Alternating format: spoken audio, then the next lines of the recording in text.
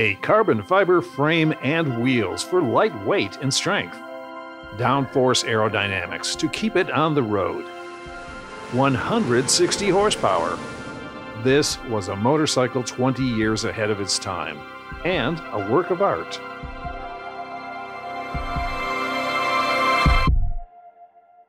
New Zealand inventor and engineer John Britten had a dream to build the best racing motorcycle in the world.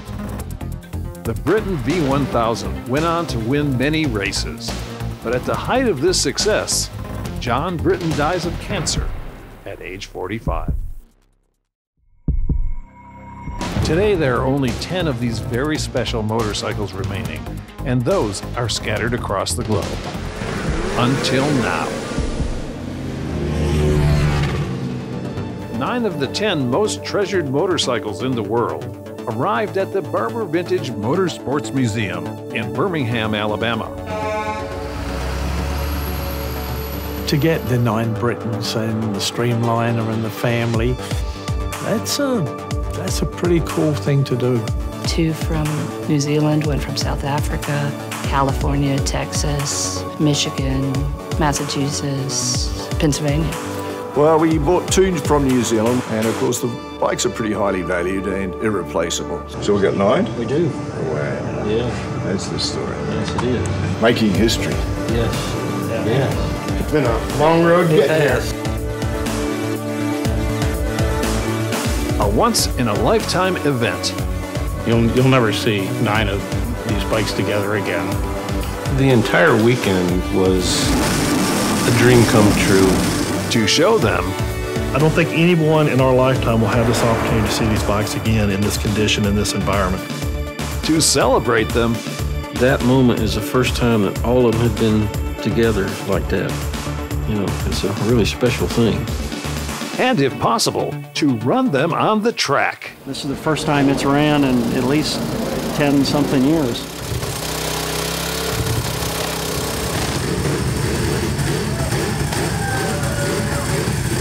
Yeah, always good to be back on a Britten. It's like an old glove. Small Sanders Stroud.